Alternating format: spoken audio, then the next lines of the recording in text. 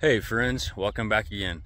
Today I just wanted to do a quick little video for you. It's such a nice day out here. I wanted to show you this tiny little $5 rain gauge that I bought. I know, and you're probably thinking, why the heck are you doing a video over a little rain gauge? Well, I just thought because it was so dang cheap and it was so easy to fasten on my fence post here. And the other reason I'm doing it too is because my wife was kind of thinking about getting a rain gauge that, you know, goes directly in the ground or something like that. And I didn't want to have to deal with that because every time I'm getting ready to mow or something like that, I'm going to have to probably move it, you know, or steer around it. So I found, plus I'm cheap with certain things. So I'm like, okay, I'm going to find me a little cheap rain gauge, nothing real fancy at all. And so I found this for like $5 online. And it basically just comes with a little metal holder with it, and you can screw that in, or if you're putting it on like a garden T-post, I just literally just kind of wrapped it around the post. So let me go ahead and show you this little thing real quick. All right, so here's this little thing right here.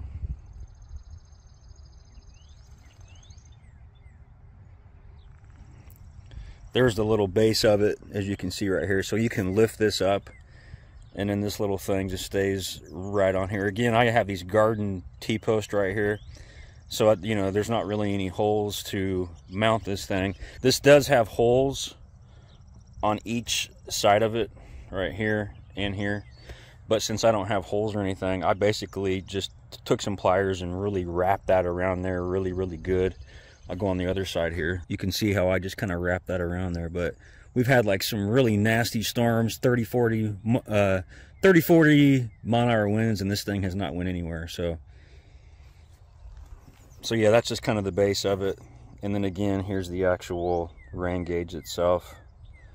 And you know, with us being from the city, you know, all this is kind of new for us. I know that probably sounds odd to you, but with us being from the city, we've never had to track things like rain and things like that, you know. But given how we're going to be doing our first garden this year, you know, we're starting to get into this sort of thing. So again, this thing was like $5, man.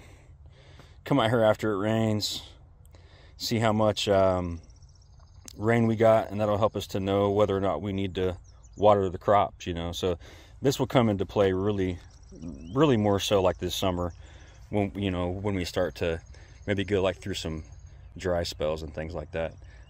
Never mind this garden. This is not a garden yet, folks. This is going to be cut up and tilled here in the next week.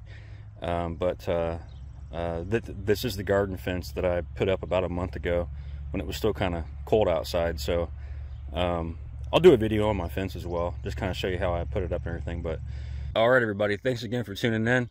I know this was a little cheesy video about a rain gauge, but again, with us being in the city all of our lives, you know, this is all these little things are pretty cool to us. You know, all this is kind of new for us, and it seems like all these little tiny things, we really appreciate them, you know, learning all this sort of stuff. So again, thanks all for watching. If you're not a subscriber, think about subscribing. If you liked the video, please hit the like button and leave us a comment, and I will talk to y'all soon. Thanks a lot.